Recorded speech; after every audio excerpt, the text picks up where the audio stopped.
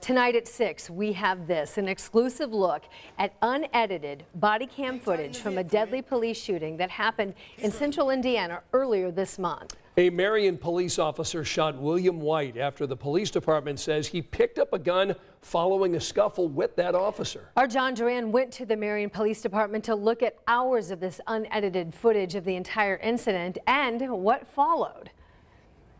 Marion Police say just before 4 a.m. on February 5th, an officer spotted a car he believed to be connected to a shots fired incident that morning. Marion Police have only one officer in a squad car at a time while patrolling, so there's only one body camera that captured the entire incident. I sat with police to view the unedited footage so I could see the whole incident and what happened after it unfolded. The video was from 4 officers who responded to the scene. I wasn't allowed to record the video. I watched. This is part of the edited video that police released shortly after the shooting.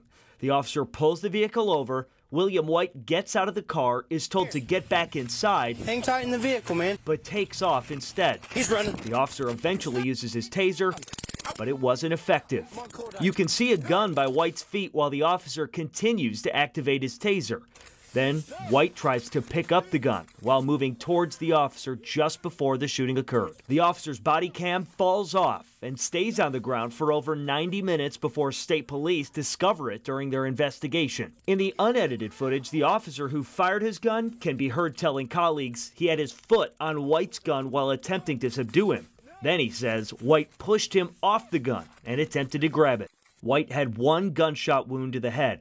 Officers attempted to render aid, but he was pronounced dead at the scene. Marion Police wouldn't comment on camera because Indiana State Police have taken over the ongoing investigation.